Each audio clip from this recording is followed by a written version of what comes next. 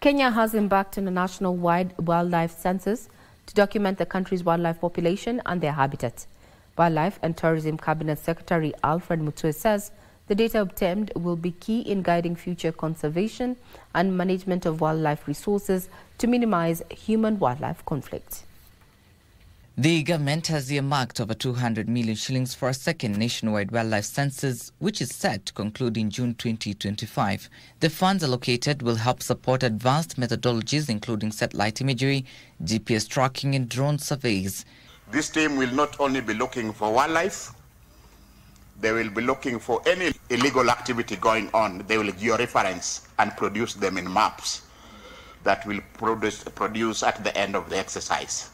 This data is critical for us in our planning and in whatever we need to do. We are going to use the data to identify important wildlife areas, and also it will also guide us in establishing conservancies, inform protected areas and ecosystems, wide management plans, and also it will help us in our reviewing our wildlife strategy and the current review of Wildlife Act.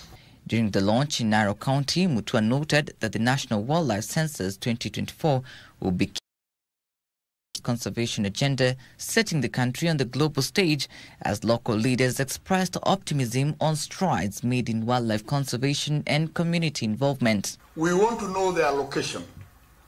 We also want to know their behavior, whether we are reducing or increasing the numbers. We are experiencing serious human-wildlife conflict across the landscape. So as we count these animals, we're bringing information on the table to be able to support government and be able to guide us into the resources that we can be able to tap.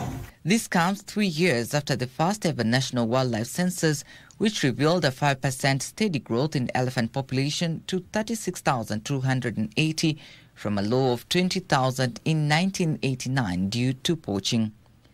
Trevor Ngendo for Prime Edition.